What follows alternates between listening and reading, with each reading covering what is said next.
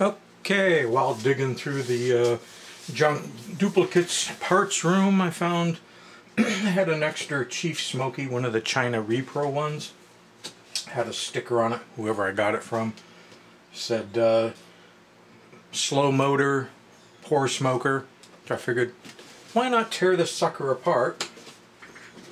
Give you guys a little view of the insides of this, so you can, in case you ever have to take one apart to fix it, you'll know how to go about doing it.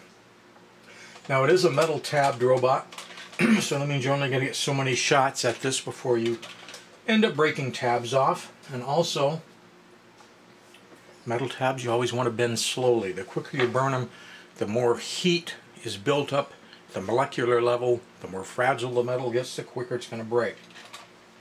And these side panels are put on, they're pushed in, and then a tool is inserted in these little holes, and the tab's been on the inside. So that means in order to get these panels off, you simply need to pry them off, like that. And when you insert them, then you will have to use a small tool like a drill bit or some tempered piece of metal like an Allen screw wrench or something like that. Well, also when you put them on, there is a little divot. You have to make sure you get them on the right way so it lines up with the crease in the body. In other words, there's a left and a right side. Is all I'm trying to say. Now you get those off. And if you're careful like me, you don't scratch or ding or screw up anything. Okay, now you've got all these tabs along here you're going to need to pull. You also have tabs along the bottom. Depending on how well crimped in these were from the factory, these can be a little bit harder to pull. If we just want to take the front off to look inside, then we really only need to worry about these front ones. And again, you need to get something small in there so you can get it worked up. Once you get it worked up a bit, then you can get on it with your needle nose and straighten it out real well so it'll be ready to go back together. Like so. Now we've got all these side ones that we need to deal with. You don't particularly have to worry about scratching these up since they're covered when the thing's put back together. But you do want everything nice and straight so when you go to put it back together, it will in fact be easier. You don't want to lose any of these little clips because they're hard to come by.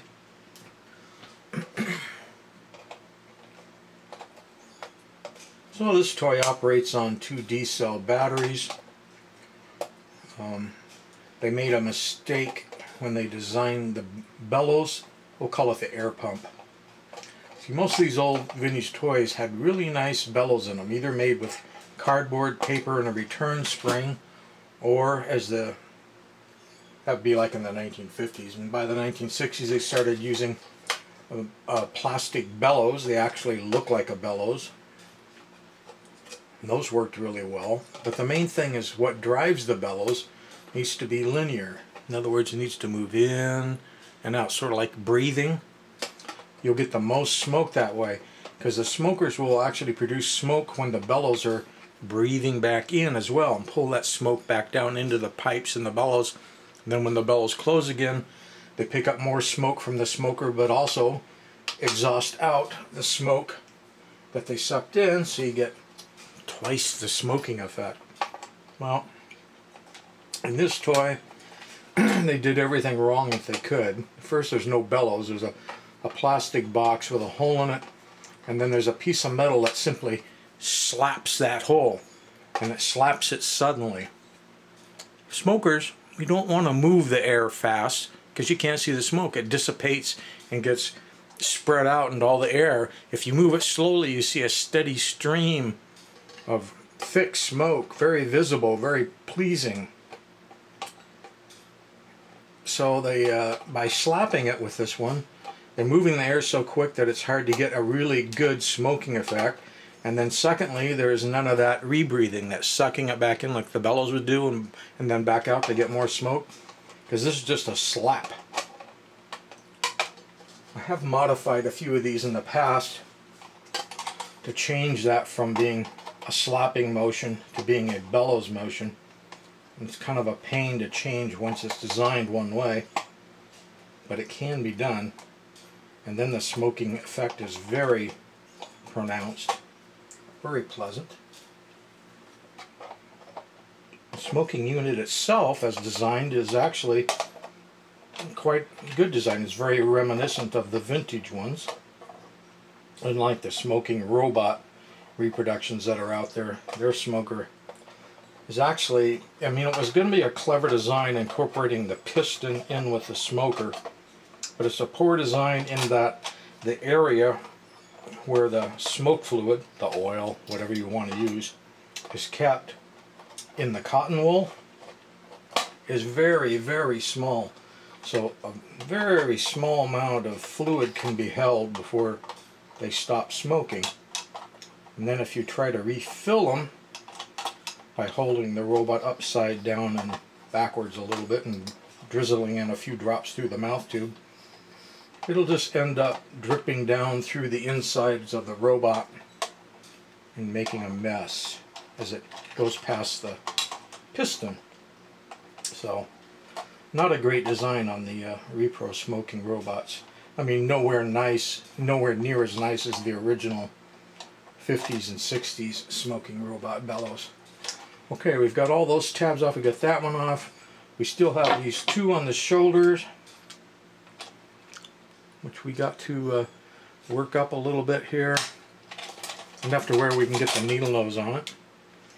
Again, if you're not real skilled at working with your hands and flat blade screwdrivers, you don't want to scratch your toy up, then get something plastic or wood. You can make your own tools out of plastic or wood, or use a guitar pick, or all sorts of different things. In this case, I'm not scratching anything because I've been doing this, geez, for over 50 years.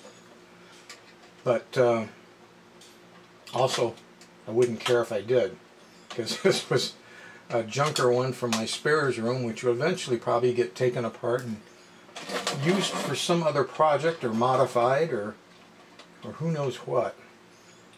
I don't know what. Okay, let's see. Let's see if we've made any headway here. Speaking of heads, that usually does come down to be a problem, in that the neck of the head is usually pre-bent onto here, and then when it's put into the rear, there's these holes where things get tucked, and that'll probably be a problem. In fact, it'll probably be a problem to the point where I'm going to go ahead and move these bottom ones here. We may have to release the base from the side just so we can get the thing apart. We'll see. Just kind of depends how well crimped together everything was. Okay, we're starting to get some motion here.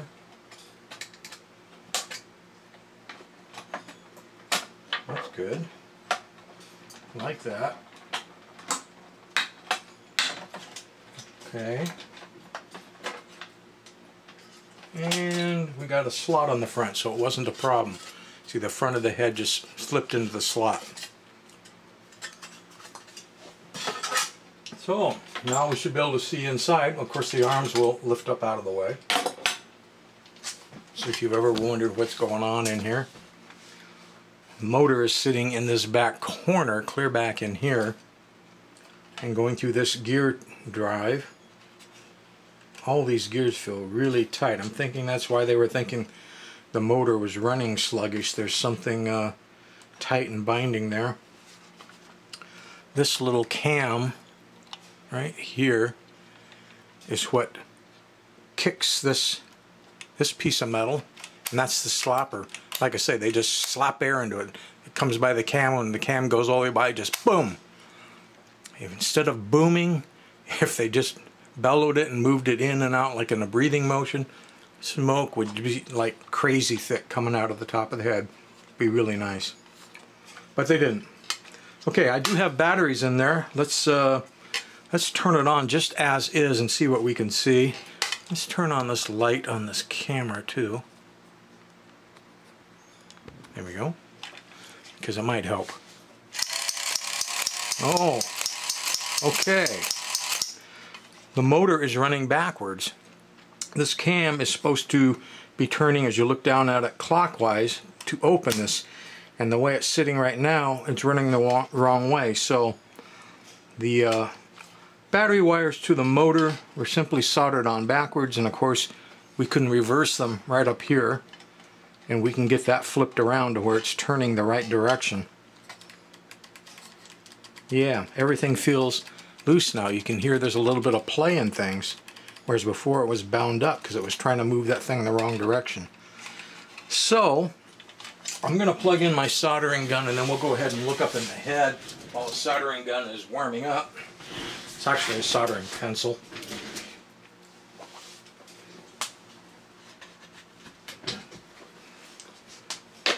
And it looks like we may be interrupted here shortly.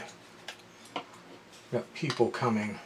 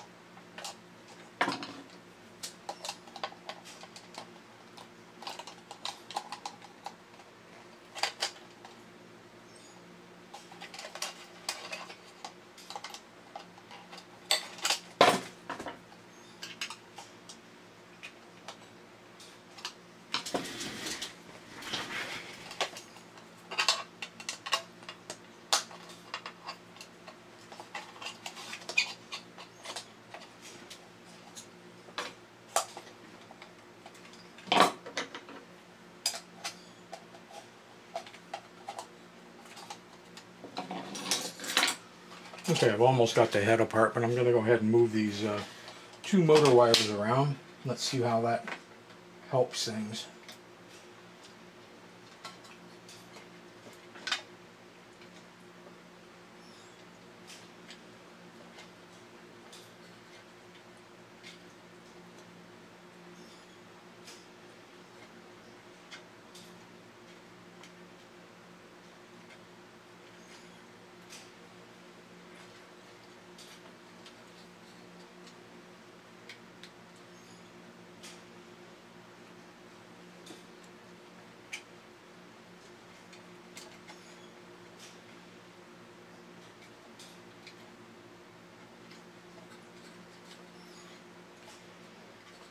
Just about got it.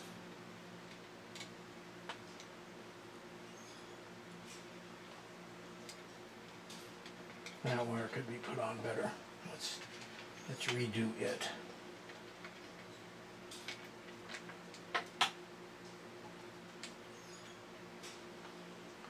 Okay.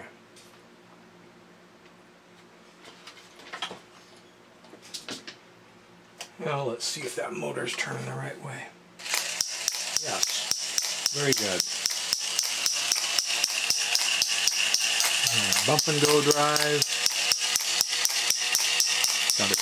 Your clicker box is right here. Ah, you can see some small wafts of smoke. See them?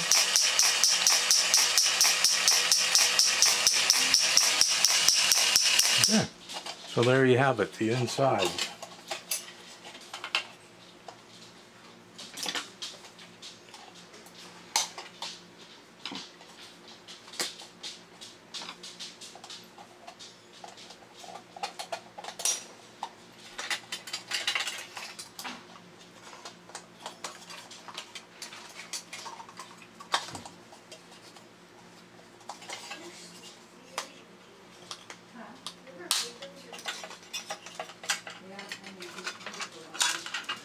Got your light, got your smoke unit, clear up in the top up in there, the hose going to it. It's held into the top with these screws.